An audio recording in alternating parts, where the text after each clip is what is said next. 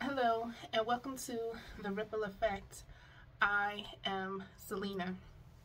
So today's topic is about being in the will of God. Once upon a time, I used to work in medical records, and we used to get calls from people who were related to people who passed away. And so we would get great nieces, cousins, uncles calling because they wanted to claim the beneficiary so they can collect the insurance money. And there was some disgruntled people who would call because they wanted to make sure their name was listed as a beneficiary. Now, I had no control over who would be listed as a beneficiary. That's some documentation they would have to take to the courthouse. Nonetheless, they were adamant about what person and who should be in this person's will. And I posed the question, are we that adamant about being in the will of God? I had a discussion with my son probably a few weeks ago, and I was talking about God's will versus my will. And I'm going to be very honest with you. Sometimes in life, we don't always want to submit to the will of God because that's what it is. It's submission. God does not force anything. He asks us if we want to be in partnership with him, if we want to do this thing together and live our life built on purpose. So, single mother, this is for you. Are you living in God's will? And the next question is, it's probably going to hurt your feelings, but I'm going to say it anyway. If you're living in willful and knowing sin, then you are outside of the will of God. Just in case some of you had a question about where is the will of God, outright sin, willingness. Now, we all gonna sin, okay? Romans tells us that. Romans 8, I believe it is 23, that tells us all have sinned and fall short of the glory of God. And if it's not right, just get in your Bible and feel free to correct. But all have sinned, so we all are sinners. The difference is, if you are in your prayer closet asking for forgiveness, asking God to help me live this life better, to live it in purpose. But if you are out there living a life in willful sin, and I'll give you an example in case you're like, I don't know, yo no sabe, I don't know anything, okay? If you're out there participating in fornication, that is willful sin. Because there's a lot of steps that you got to take to get into fornication. And if those of you who don't know what it is, Google it, all right? Must I say everything? But that's if you're outside of covenant. Covenant means you're outside of marriage and you're doing the box ring boogie, okay? If you're doing that, that's outside of the will of God. Now, there are things that when you commit them outside willful sin, there will be consequences, and repercussions for that. And I encourage you to get in the will. The Bible tells us we all gonna have trouble anyway, okay? So why would you want to add to that trouble that's already promised to you? If you're living in the will of God, you're in your prayer closet and you're asking God, okay, I want to live my life submitted to your will. And trust me, that's a big ask, okay? It is. I'm not going to lie to you. I'm not going to tell you that it's going to be easy when you say, yes, I want to submit to the will of God. Because if we're honest, I'll just speak from my own personal view. This is my life, ain't it? You know what I'm saying? This is my life. I want to do what I want to do. I don't necessarily want to fall in line all the time. And it requires commitment and dedication to stay in the will of God. Because sometimes God will say, oh, can't go to that job. Oh, can't be in that relationship. Oh, stay away from that person. God may tell you that you need to live your life in a different way.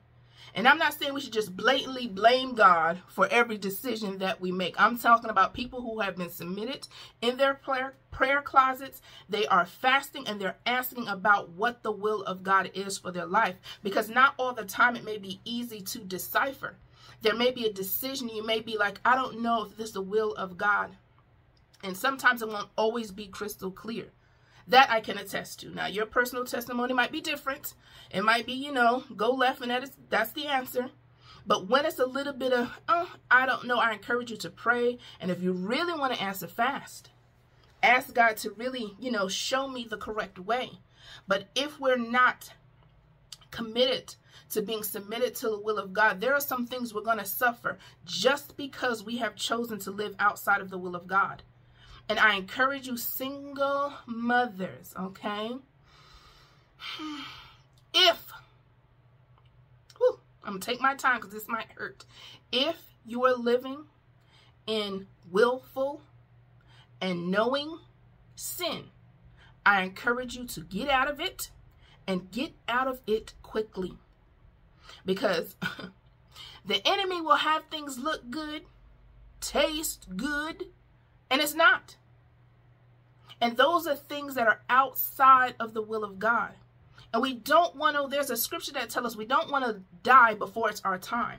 But we can. There are several people who have woke up dead because they are living their life outside of the will of God. And yes, we live in a sinful world, but there are things, actions that we can take that can shorten our life. And I encourage you, if that's the case, ask for forgiveness. And when you're there, do a turn. And God knows our heart in the sense of not just blatant, because there are some people like, God knows my heart, and they're just doing all kind of things, drinking, smoking, getting high, doing all kind of things. But, well, God knows my heart. That is incorrect. Yes, he knows your heart, but you also have to have a heart that is committed to not do willful sin. A heart that is committed to ask for forgiveness when you are committing sin and then make a turn from it. And if you're caught up in premarital sex, and I encourage you, because I was talking, well, I won't say who I was talking to because you might be watching the video. But there's a situation that I know about a young man and a young lady who are surprised that they're pregnant or expecting a baby. How could you be surprised if, one, you're not protecting yourself? All right. I mean, if you're going to be out there doing things, protect yourself. Getting pregnant sometimes is the least of your worries, okay? Because there are some things you can get an antibiotic shot for and other things you got for life, okay? But when you're out there and you're in willful sin, don't be surprised. There are going to be repercussions. And if that's the case, be able to be willing to make a sacrifice to say, okay, you're not, let me tell you something, okay? You're not going to die if you don't have premarital sex. Yep, I put it out there. I said it, because that is not a requirement for oxygen. Check your lungs. Do your anatomy and physiology on Google. Having sex is not required for oxygen. It's just not. And when you're caught up in making decisions like that, understand this. When I was talking with this particular individual about it, I was saying that you have people who are making decisions. You're creating life. Understand, it's not a Barbie doll or a hamster. You are creating life, and God holds you responsible for that life.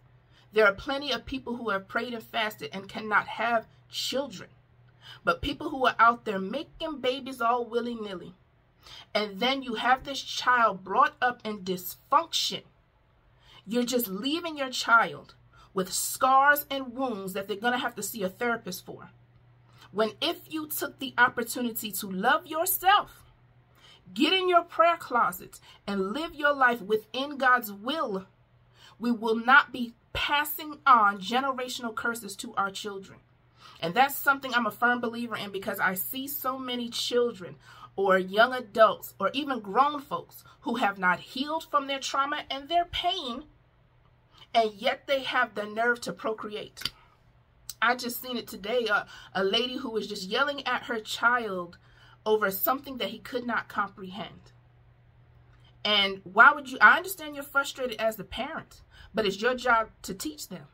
So before I hop off on another tangent about parental responsibilities and not leaving our children to suffer the same wounds that we have, because when you're committed to, if you're committed to a person that you're choosing to procreate with, because that's your choice, unless the circumstances are special and you did not have a choice.